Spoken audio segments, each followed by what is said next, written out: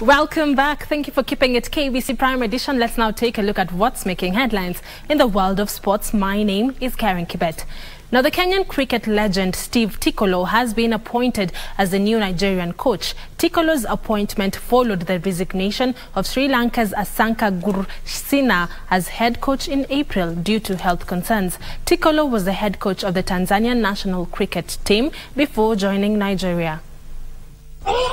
Tikolo was unveiled in Lagos, where he was received by Nigeria Cricket Federation boss Oyi Apata. Tikolo, who will now head the senior men's team, will be assisted by Udheklive Obimi. The 51-year-old is widely regarded as greatest Kenyan cricket ever. He scored the most runs and taken the second most wickets for the team in one-day internationals. He has worked with Uganda and was the head coach of Tanzania national cricket team before joining Nigeria. His initial contract will run for 2 years, with his first opportunity to meet the senior team players when they resume on camp on Monday next week, 31st, for the ICC T20 World Cup Africa sub-regional qualifiers set to be held in Rwanda next month.